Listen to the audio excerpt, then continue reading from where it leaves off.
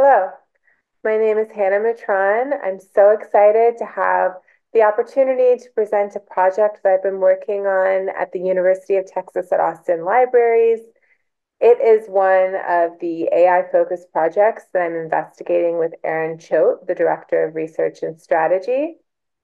This project explores how we can potentially enhance library services with conversational AI. The output is the things we've learned along the way and a testable proof of concept for this idea, a library assistant chatbot. Today, I'm going to run through some background information and talk about some of the research that went into the design of the chatbot. And then I'm going to show you the design in the Voiceflow platform, and I'll end with a live demo. Why this project? There was a space that might be useful and an opportunity to experiment. We have an Ask a Librarian chat service that's been in operation for about 10 years. It's staffed by librarians and GRAs and is very valuable to our community. However, it is not available overnight or on holidays, so there was an opportunity to extend the hours of operation with AI. We also wanted to get a better idea of how and whether our values and the high standards of service that we have could be incorporated into a chatbot's design. We began this project with a topic analysis of our historical chat logs. We looked at the first and last 2 weeks of the fall 2022 semester. We were looking for trends in questions and responses. The big takeaways were that though there is a lot of variety in the questions, they fit into just a few broad categories. 51% are research related, 34% are general library questions, and 13% are related to accounts or technical support. Also, most of the responses, about 70%, include referrals to websites, to subject area librarians, or to library departments. This gave us a good idea of the information that our chatbot needed in order to be useful and also of the response norms of the service. In February 2024, we held interviews with 5 librarians over Zoom. All 5 had extensive experience in both the field of librarianship and also with the Ask a Librarian service. We are so grateful to them for sharing their thoughts with us. And after analyzing the interviews using qualitative coding and pulling out themes that stood out, 4 key insights really came to the forefront. So I'm going to talk about how we incorporated those into our design. The first was transparency. That means being clear about who or what is interacting with the user on the other end of the chat and how the conversations will be reviewed and used to improve the services. So we built that into our design in our demo by including a disclaimer and giving a viable alternative. In this case, it's a blog post with demo videos for users who aren't comfortable with the terms as we've outlined them.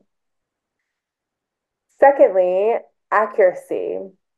It's a well-known pitfall of large language models, which we address by instructing the large language model to give resources instead of answers.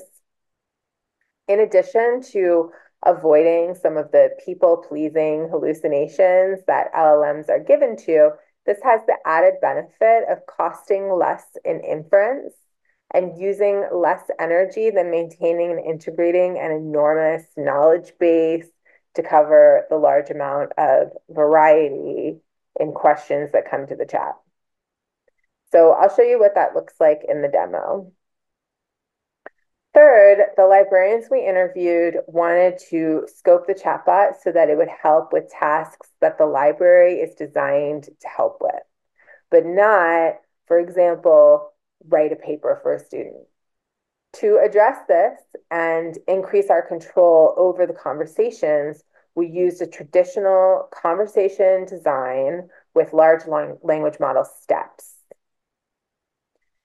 And last, we wanted to foster the human connection that is such an important part of the educational experience at a tier one research university like UT Austin. So to do this, we still want the chatbot to refer students and researchers to subject specialist librarians on our campus who are here to help them deeply investigate research queries. To keep us on track and set ourselves up for success, we used rubrics in our design process. First, the ALA Code of Ethics. As you know, it provides guidance on professional values and ethical responsibilities like intellectual freedom and equitable service. The other rubric we used was Microsoft's Guidelines for Human AI Interaction, which are best practices in AI user design. That includes, for example, matching relevant social norms and making clear why the system did what it did. Our practice with both of these rubrics was to go through point by point and answer the question of what each guideline or ethical principle meant in the context of this chatbot project. So now I'm going to show you the Voiceflow platform. This is where we built our conversational experience. We have designed a general library flow, a research flow, and a mental health flow. The mental health flow is designed to address any time where a student might express something concerning and should be referred to campus health resources. At a couple of different points in the conversation, user inputs will be matched to intents, which will trigger these flows. Each of these boxes represents a step in the conversation. As you can see, there are arrows that are linking the steps, taking the users on a preset journey. It's a kind of choose your own adventure style chat with the intents and the buttons here helping users to call their own shots. The gray steps here do not call LLMs. These could be functions, like input steps like buttons or text capture, or output steps like pre-written text. The green boxes are the LLM steps. Okay. This is a response AI step. It's a place in the conversation where Voiceflow sends a message to a large language model API and then receives a response back. The response can then be printed for the user in the conversation or stored as a variable. This is where you set the configurations. You can see here that I have chosen to use the memory of the conversation in addition to the prompt. That's important to give the context of the chat. We can choose here between different large language models. Voiceflow has integrated Anthropic and OpenAI models, as well as Google's Gemini. We can also set the temperature or the variability and the max tokens or the length. In the system message, I've created the chatbot's persona and set some rules for the response. And I've also given very specific instructions on what to return to the user and how to create the links that I want it to provide. And as you can see here, I've provided an example of a good response. So let's try this thing out. We're going to click Start Conversation, and here's our disclaimer. We will agree to that. Now, thus far, nothing has been handled by AI.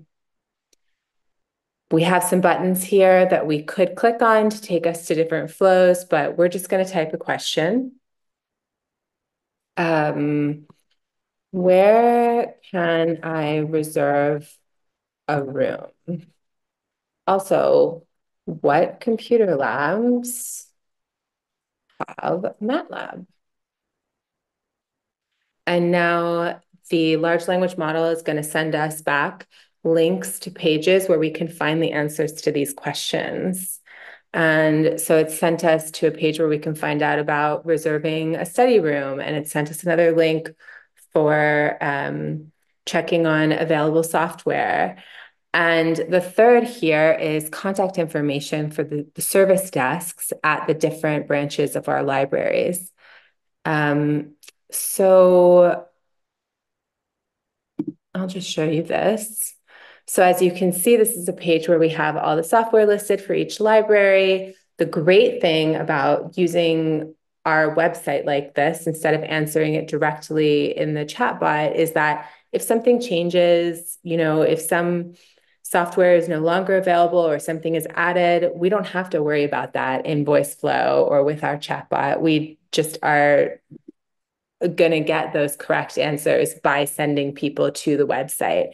It also really helps when questions are maybe a little bit more outside of the norm of what we deal with. There's also the chatbot can hand back a link to a Google search of our website so that students or researchers could find information in that way as well. Okay, so now we could click on one of these buttons again. We could start over, but we're just going to go straight into the research part of this demo. So I will type, I'm researching the effects of microplastics on health. Now we're being sent to our research flow and asked if we want to give any additional context. And I will say it's for a environmental science class.